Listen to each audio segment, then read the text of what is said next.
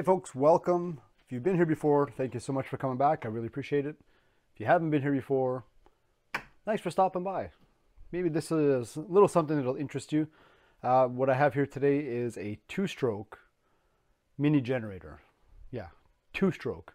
This one here is a Mellga air-cooled two-stroke. It's 50-to-1, so you have to mix the oil with the gas. My wife's aunt gave it to me when I was over there getting her lawn tractor going and asked me if I could get it going. Apparently it hasn't run in a number of years. She's not quite sure how many years that is, but so there's a few things that we can do to check it out. I have pulled it over. I have verified that it does not start. So I guess a couple of things we can do. There's many ways to go about diagnosing this. I'll go through the quickest way that I know, just to make sure we have spark and compression, stuff like that. And let's get started.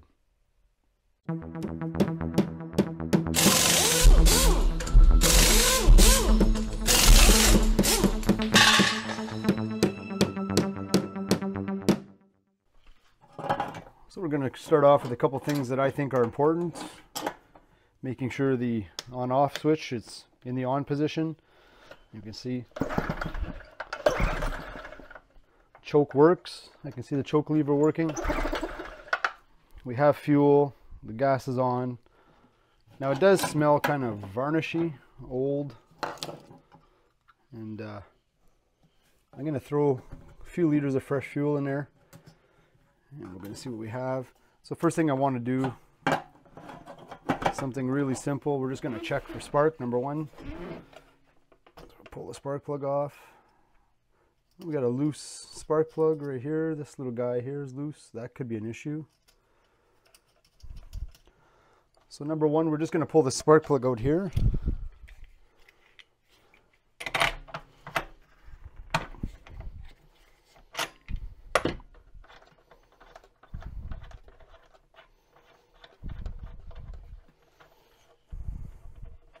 Can also make sure that we have the correct spark plug in it. So it's not too bad. It's a little dirty. So I'll just give it a quick little brush here. Just going to see if we have spark.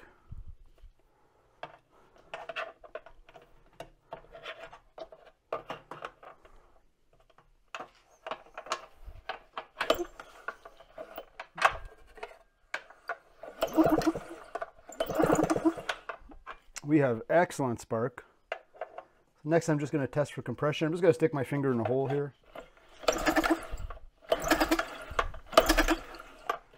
We do have compression. Not a whole lot from my finger being in it, but I don't know what the compression ratio is on this. So we're just going to continue. Put the spark plug back in. And we're going to make sure that this little nub on the top is tight. No damage to our spark plug wire. That all looks good. Next thing I think we can do is check for fuel in the bowl.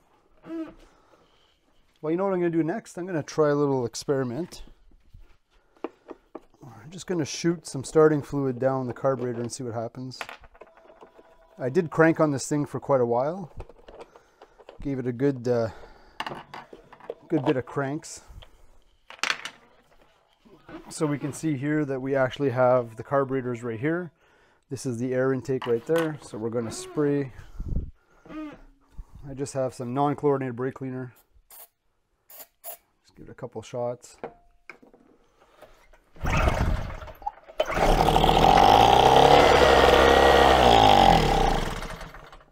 All right, so we know we have a running generator. That's good news. So I'm going to assume we have a fuel problem. I'm going to take the screw off the bottom of the bowl here. We're going to see what we have inside. Right it down at the bottom here. Pull that screw off of there. Okay, so I dumped the fuel out of the bowl, and I did verify that when I turned the little valve back to on, that I do get fuel flow into the carburetor bowl. And what I pulled out of there was just pure water. Now you might be asking yourself, why water? So I'm guessing that they've been running ethanol fuel in this thing over the years. And reports have it that ethanol absorbs actual humidity out of the air. And That it does, I know. So what it does, it pulls the humidity out of the air. If you can leave a little glass of fresh fuel on your counter for, I don't know, a week or two, you'll see that it does change colors. It goes to like a yellowish, and that's because it's pulling the moisture out of the air. So once all the fuel evaporated out of the tank, all we were left with was the water or the moisture that it pulled out of the air, and that filled the bowl. So now I got fresh fuel in the bowl. I know that for a fact. The plug at the bottom was quite dirty, and you know what? Let me show you the plug. All right, so here's our plug. You can see right there. And down at the bottom, right here, you can see that it's pretty gunky. Now, it being a two-stroke, when that fuel does evaporate out of the bowl or leaves the water behind, you do get whatever oil was left inside of the fuel stays at the bottom of the carburetor. So if this hasn't run in a number of years, I am going to surmise that that carburetor is probably full of gunk. I'm not even going to mess around with it any further. I'm going to pull the carb right off. I know it runs when I spray starter fluid down the carb, so we're just going to go straight to the carburetor, pull it off. I'm not even going to mess around, and we're going to take a look at the carb. So we can see we have the carburetor right here, and this cover here is going to have to come off to gain access to it. I'm not quite sure how to get that off of there. You know, well, first we'll start by getting the right socket.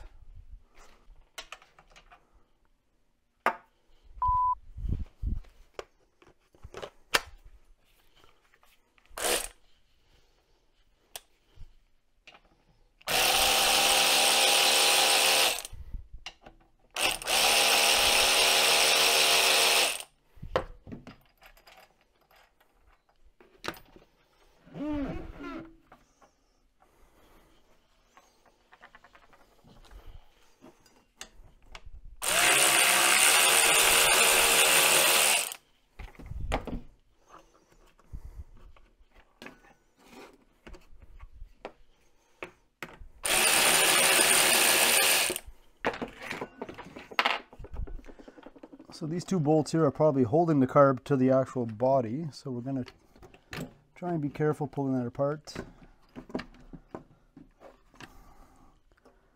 I don't want to tear any gaskets or bend any levers. We'll pull these out. And here's our carburetor. So all we have is one little linkage on there with a little spring, and that would be the governor, I'm guessing. So we'll disconnect the spring and the lever like so, and we only have one clamp right here for the fuel line. Gonna pinch that off like so, and oh, that fuel line is rock hard. Oh boy, we could have a fuel line issue.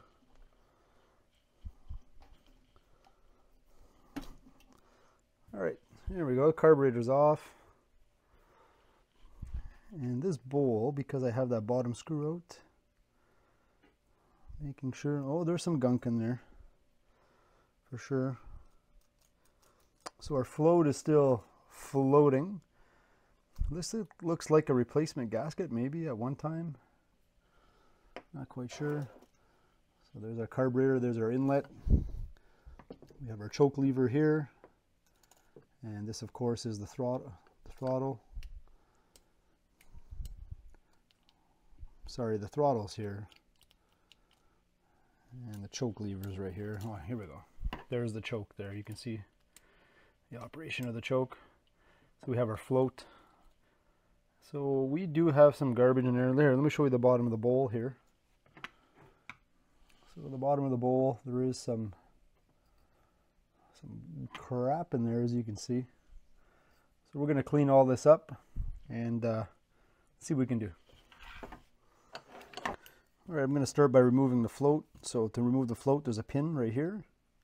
Just going to slide that pin out like so. Now the float and the needle are going to come out in an assembly like so. And that needle just fell off. I do not see Most of these needles and seats have little springs. This one I do not see. It just has a little tension. The float just has this little tiny lever on it there. But I don't see a spring or a retainer for this for this guy here, which I find strange. Okay, that's not coming off, so I'll take this out with a screw driver.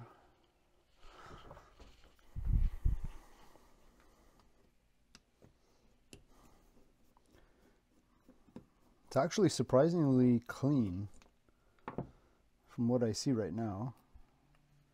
I'll slide the float off. And then here we have, it's actually clean. I can see right through it as well.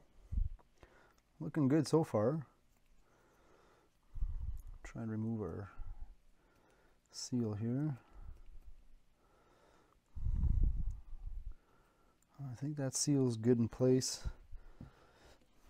So we have another jet of some type on the top here. And then this screw here, this is probably the idle screw.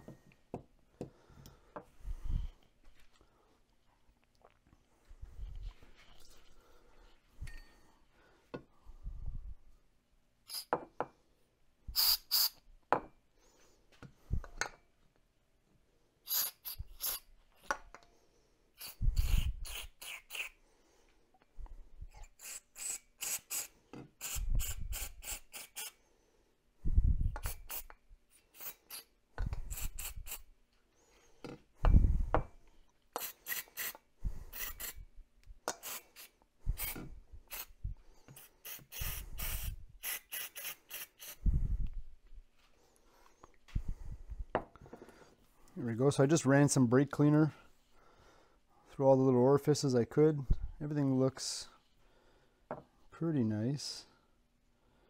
Again, this is not a rebuild. This is just a quick clean of the carburetor just to see if I can get it running.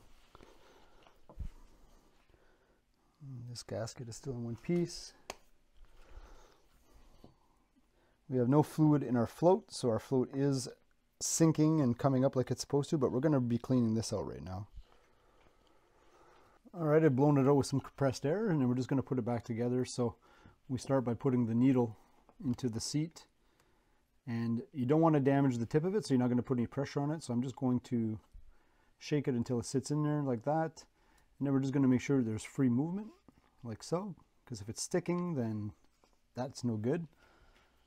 So we'll get that back in there, and then our float goes next.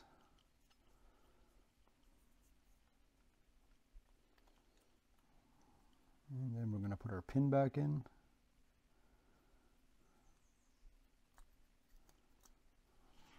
Flip it upside down, and we're just going to check for proper operation, and that's working great.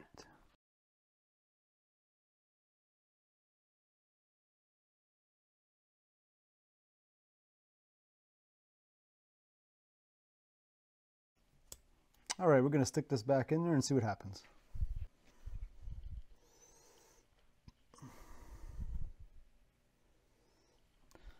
Before I do that, I'm going to pull this screw out here. I'm just going to note how many turns are in it. That's 1, 2, well, that's 1.5 actually. It's only half turns, so that's 1.5. That's 2 full turns. That's 3, 4. Okay, so we're just going to make sure that this pin here is nice and clean as well. I'm just going to blow some compressed air in there because I forgot about this one, guys. Sorry. And when you go all the way in, we don't tighten. You just snug it up so that the needle is just seated, because you don't want to damage the needle.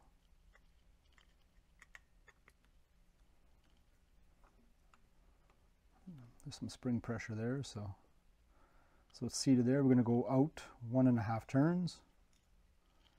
It's always a good place to start. Our gasket is still on there. It's in good shape. So we'll reconnect our spring and our lever.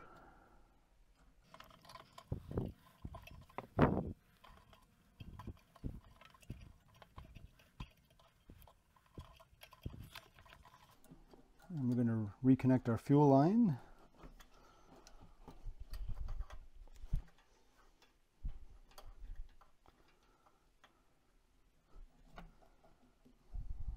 Mosquitoes are bad. We're going to make sure this line's back up, our gaskets are in place. And I am going to leave this cover off for the time being. I'm just going to run these bolts in like this for now. Then if it all works out, we'll put it back together properly.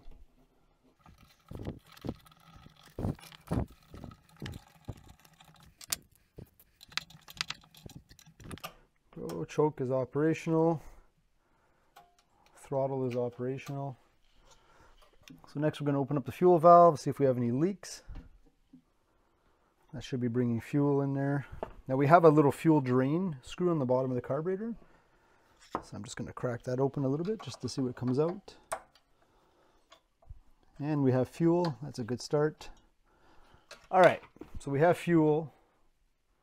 The carburetor's been cleaned out, blown out a little bit. There's about 3-4 fresh liters of fuel in here, so there's about $80 of fuel. So let's give it a couple cranks and see what happens. Okay, so we're going to turn on our choke. And everything else is on, the switch is on.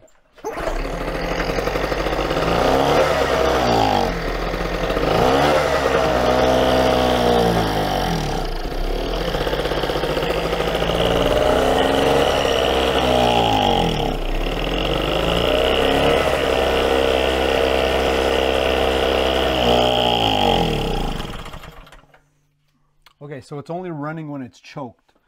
So we're going to be playing with that air mixture fuel screw that I just took off, the last one. We're going to be slowly turning that. So I'm trying to think now, if it's running rich, if it's only running on choke, that means it needs more fuel, less air, more fuel. So I'm going to back the screw out. Probably, let's start with a quarter turn.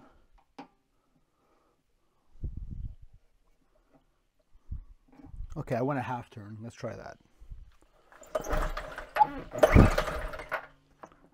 Choke back on.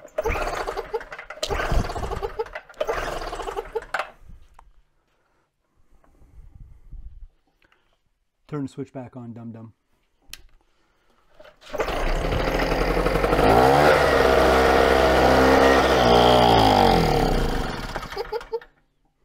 All right, still a little lean, I think. Let's try that again.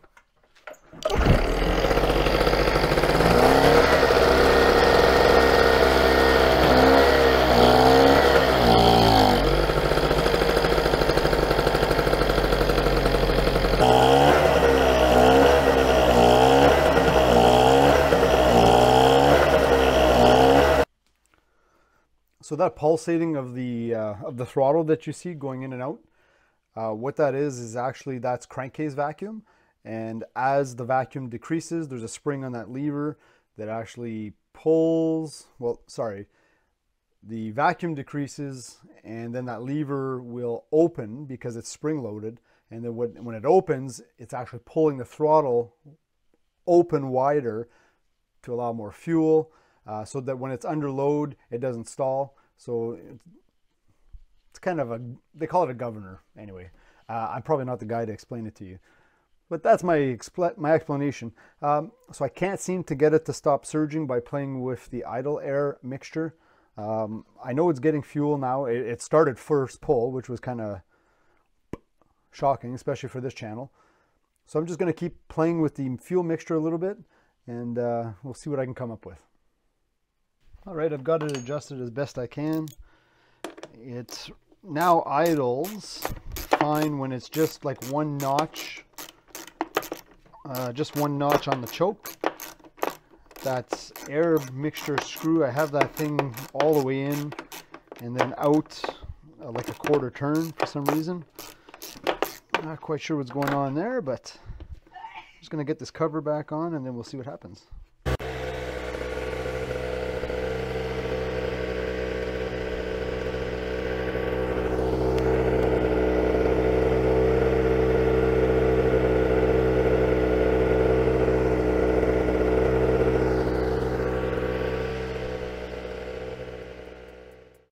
So there you go. Let's call that a generator revival.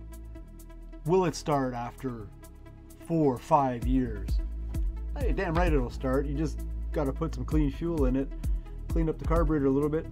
0 parts, none whatsoever. Apparently the small engine repair shops won't even look at them because they're throwaway, is how they describe them. And as you can see, not a throwaway, just a few bolts and taking your time. I had some brake cleaner, I had some engine shampoo, took all the little tiny orifices out, blew them out with some compressed air, soaked them down, put it back together. Honestly, no adjustments other than that air mixture screw.